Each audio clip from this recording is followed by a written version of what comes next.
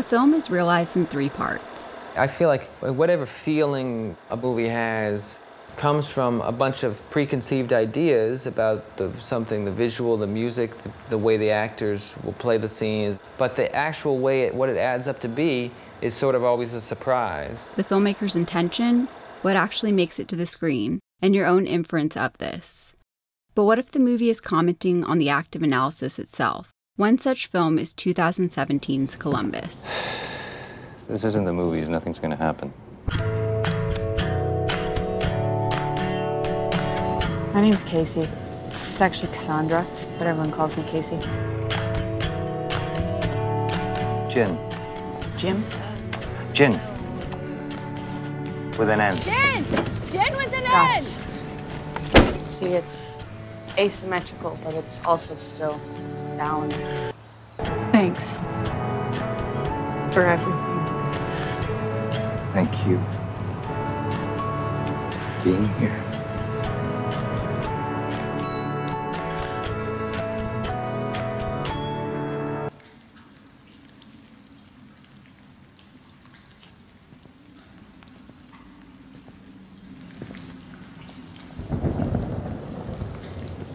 Frames within frames, empty frames, shots where characters are eclipsed by the striking architecture surrounding them, and repeating visual cues. Jen? Listen in.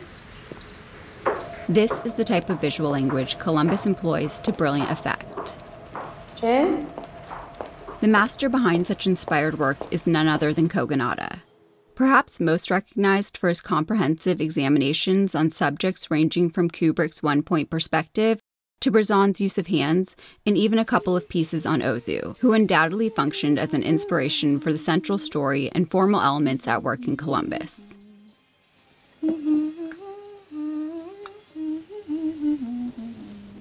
For Kogonada, video essays served as a way of reconnecting him with what he loved most about cinema. It allowed him to remember what it was that actually moved him. I was sort of resisting academia because it was, for me, like sort of killing the thing that I loved, because I was so much dissecting it and putting it into a kind of academic language.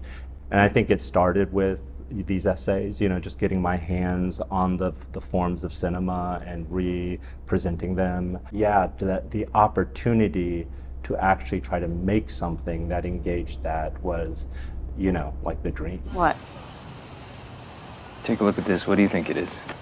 What is most fascinating about Kogonada's work is the way he urges viewers, like the characters within his film, to explore the things they love through a personal rather than purely academic lens. Like the professor, he's able to pay attention for hours if he finds something interesting. So down with books, long live video games? No, not at all. The film has various scenes where tour guides lead sightseers around Columbus's architectural landmarks, feeding them platitudes of what this fountain or that building means in the grand scheme of the modernist architectural movement. Banks in the U.S. did not look like this in 1954.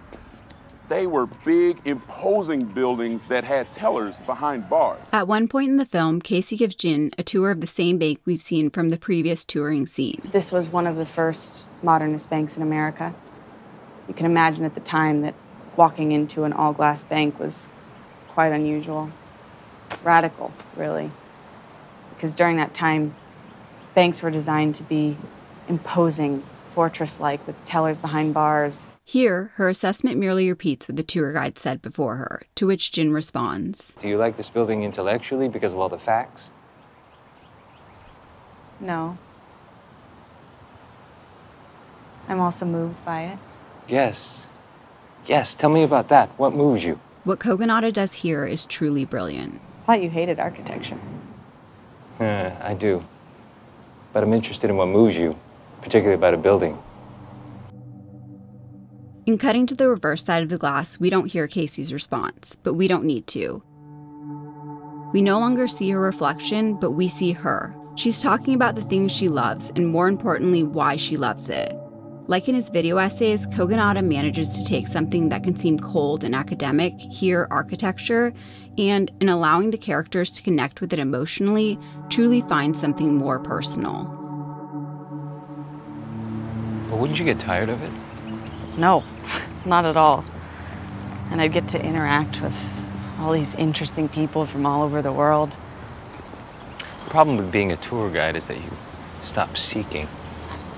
Become some arbiter of tidbit facts that you'd start repeating over and over. You'd hate it. Sometimes, in talking about the things we love, we find ourselves becoming this arbiter of tidbit facts, discussing what the broader consensus has decided rather than what actually moves us. Notice how the cross and the doors and the clock are all off center. This is demonstrated earlier in the film when we glimpse Casey rote repeating some facts to herself. Sargent's design is asymmetrical, yet still remains balanced. For me, for Casey, it's architecture. For me, it's cinema. And, Casey has just fallen in love with it. And when you just fall in love with something, and maybe you're not as sophisticated and you haven't intellectualized it yet and you create lists. Do you mind if I... For the tour? No. But if you start growing old to it, you can start almost getting cynical about even the conversation of it. And you can almost start having a distaste for it. And sometimes you need to reconnect with that love of it that maybe, made you want to have your own list and made you want to talk about it in almost this sort of very innocent way. When analyzing films, it's important not to lose sight of what drew you to them in the first place, what effect they're having on you, and what you find moving. In this vein, I would like to discuss a scene in Columbus that moved me. This scene comes 44 minutes into the film at a point when Casey takes Jin to see a building that is important to her. Come on. It's number 3 on my list. Number 3, really? Here, Casey explains that she didn't know anything about architecture. For her, this is the building that started it all. It was the beginning for me, This one here. The scene plays out from 6 points of coverage. We start in this sort of French over, then it's reversed. Please, tell me. I need a cigarette. Then this flawlessly framed 2-shot over the car's roof. Can you pass me those? And finally, each character's close-up. There's also this very interesting Bresson-esque shot of Casey's hand.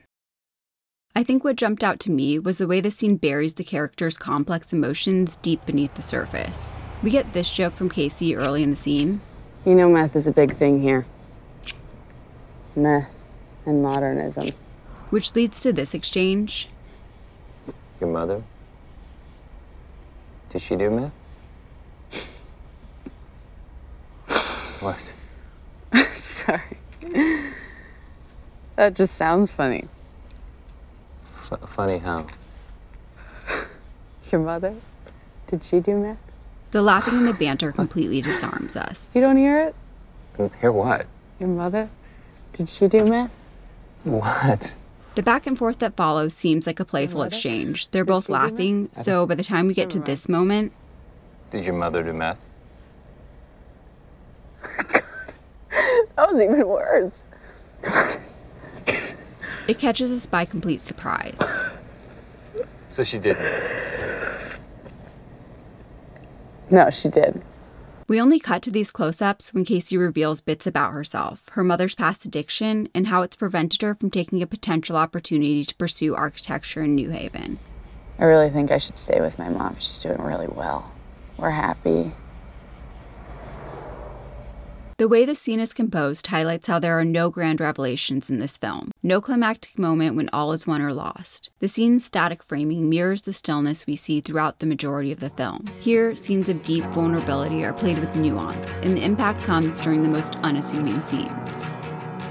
You can really look at films in 2 ways. 1, by examining the broader discussions around them, looking at them in an intellectual way, and finding meaning in the broader discourse. Or 2, by exploring what a film means to you, how it moves you, and what makes you keep coming back to it.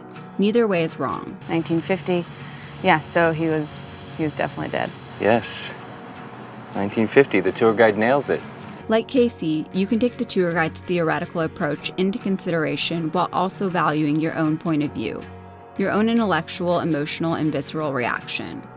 When you see a particularly evocative piece of filmmaking, study it. Watch it back. Can you identify the filmmaker's inspirations, Ozu, or perhaps Kubrick? Notice the effect it's having on you. This is the process through which you can make something that is wholly your own, which is definitely what Kogonada has achieved here.